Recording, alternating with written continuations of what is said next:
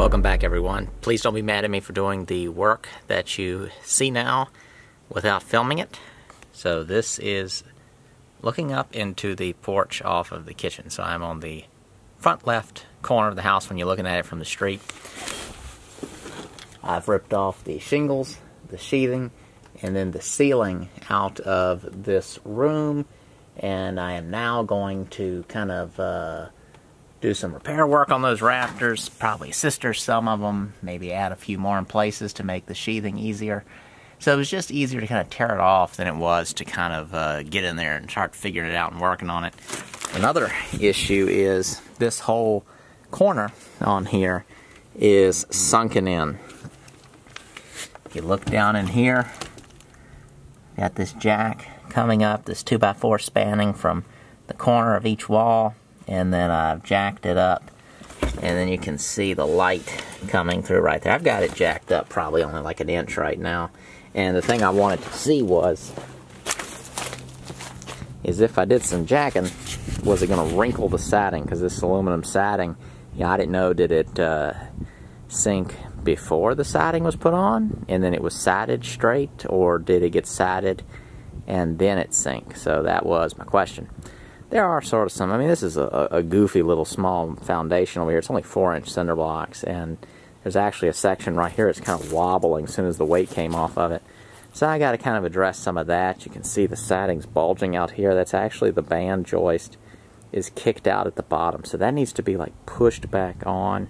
I don't know how much of this stuff is stuff that happened or just the way it was built when this porch was built, because, you know, a lot of things like this porch, for example, I'm sure this was put on here afterwards, and you can tell by the varying style of construction. But again, this corner is sunk, so I'm going to try to push it up as far as I can without it doing anything nutty to the siding, because the siding, of course, is attached to it. And then as soon as you go trying to rack that siding, the siding really, it's aluminum siding, it has nowhere to go, so it will kind of start to buckle and stuff like that. You go too far, you'll wrinkle it. So I'm just going to go under there, jack, see how far I can go, and then stop as soon as it starts becoming a problem. Then I'll have to address everything else that I'm throwing out of square by doing this, for example, the door.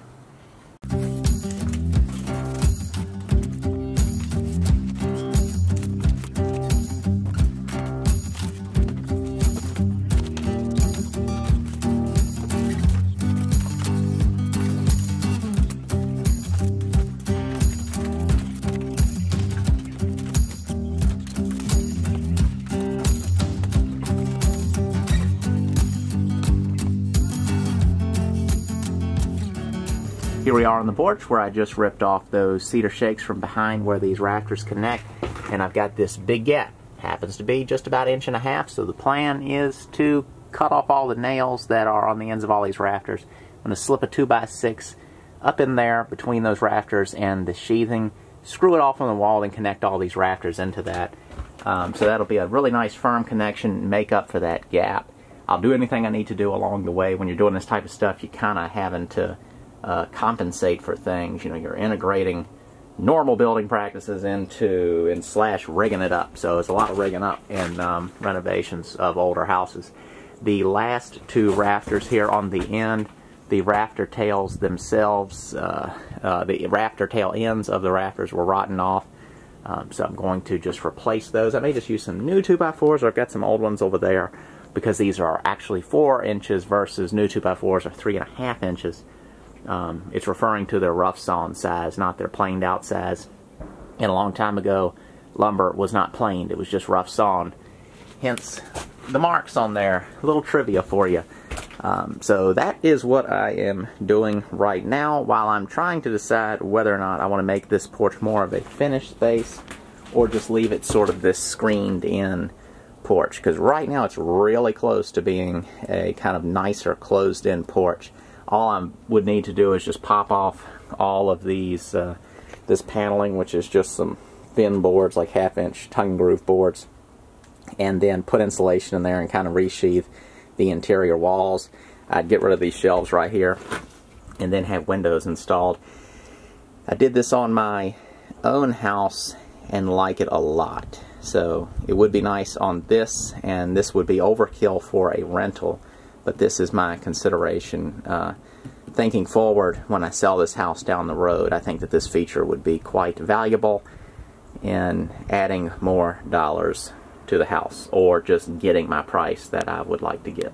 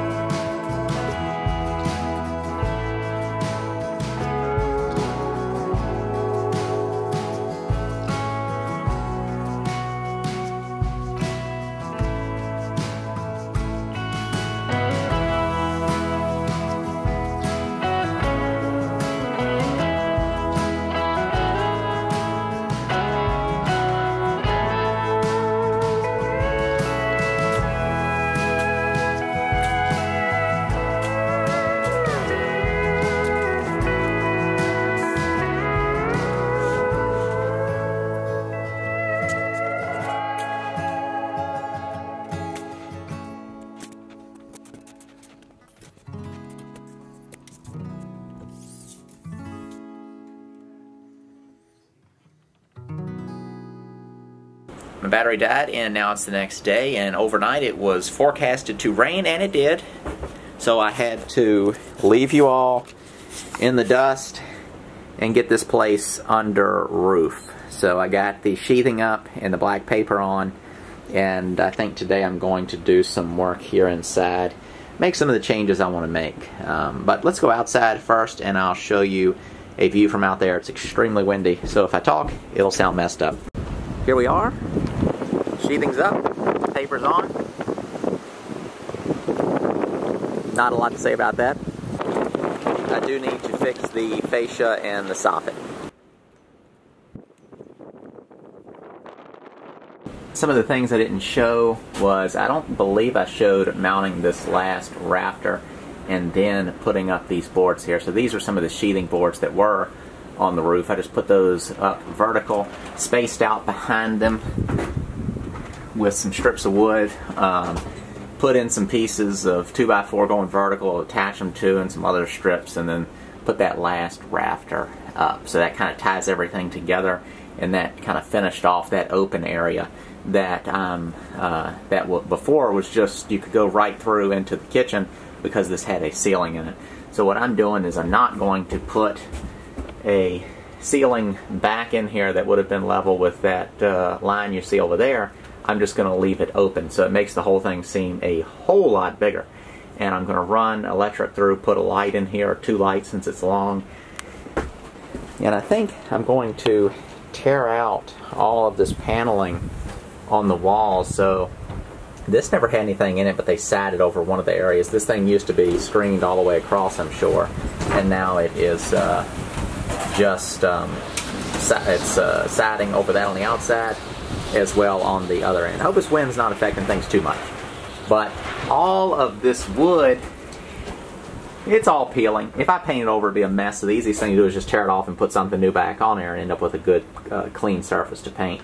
I think what I'll do while I have that off is I'll go ahead and run electric and insulate this room, and then if I decide to put windows in it, it's just going to be part of the house. So that'd be really nice, and then I could replace that door with something better than what's there. And this will be normal living space. I'm going to end up putting probably a layer of OSB down in here just to smooth out the floor, and put some sort of outdoor carpet in here, or office type, that little like tight, low, thin carpet just in here, just to be a nice new surface, and then just be better than this current floor. The current floors have got a few little soft spots here and there, so that just 7/16 OSB will just kind of skin over the floor, smooth everything out. Then I'll slap down that carpet. I believe that's all there is to say.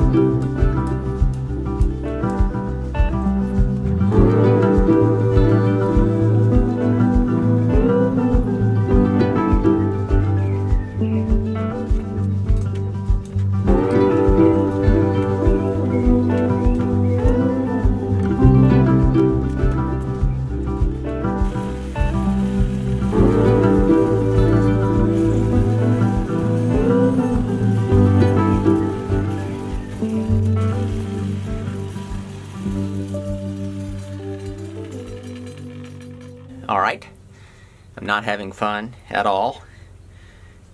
That's not something you need to tell me is okay. Not every day is fun, not every day is guaranteed to be fun. Not doing this for fun. And it certainly isn't. Here is how much things are jacked up, but stuff is rather wonky. For example, I can just reach up and tip that thing over. It's just a 4-inch cinder block wall. Long and the short of it, before I overtalk it, I got to bust that whole corner out, and I'm going to put a 6x6. I have to dig down for some sort of a footer, and then put a 6x6 up into this corner. What I've got rigged up here, everything was jacked up with this bottle jack up to that little 4x4, but then I put this other 4x4 here, and that is being braced by that board.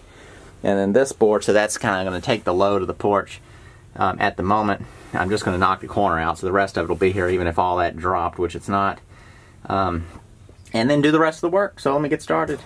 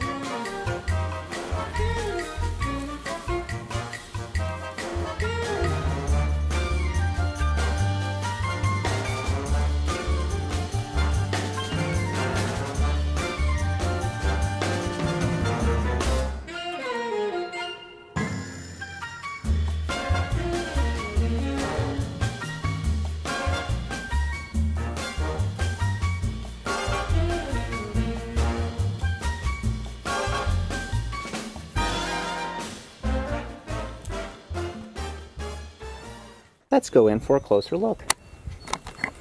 This is what happens when I get mad. Probably don't sound mad, but I am. I didn't really want to cut them down, so I guess I'm not too angry. There's all the bushes. I will relocate them. They were all up against the house anyway, kind of caused a problem.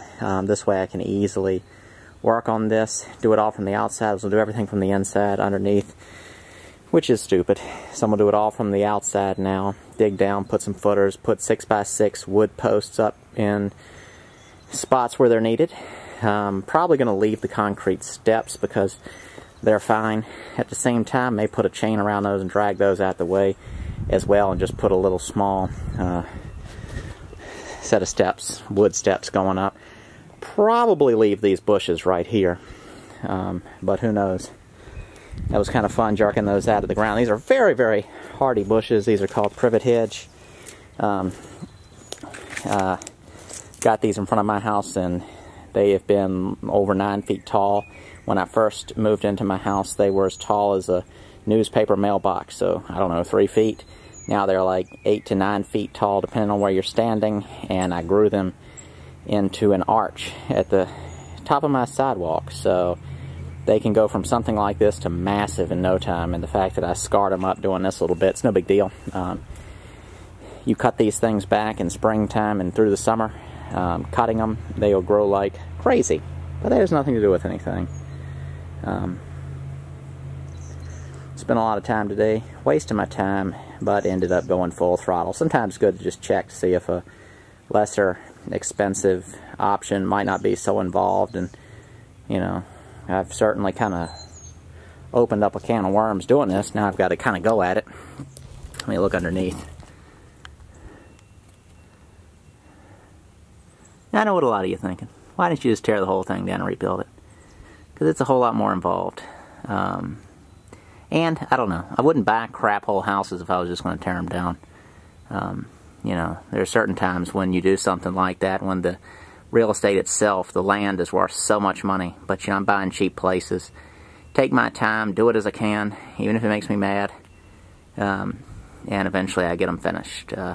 This house down the road's no telling what it'll sell for. You know, when this whole street turns that I'm on right now, and I own most of the houses. You know, I can change the value of the entire street, not just a single house. So once I kind of get them all fixed up, I can sell them down the road, and I'll have already recouped all my money, probably from renting them out. Owned them for a while, renting, then sell them. My guess is this house will sell for $150,000 or more when I end up selling it. And I know plenty of people out there don't believe me, but they have no context of kind of where I'm doing stuff and the exact variables at play, and of course that will be in play.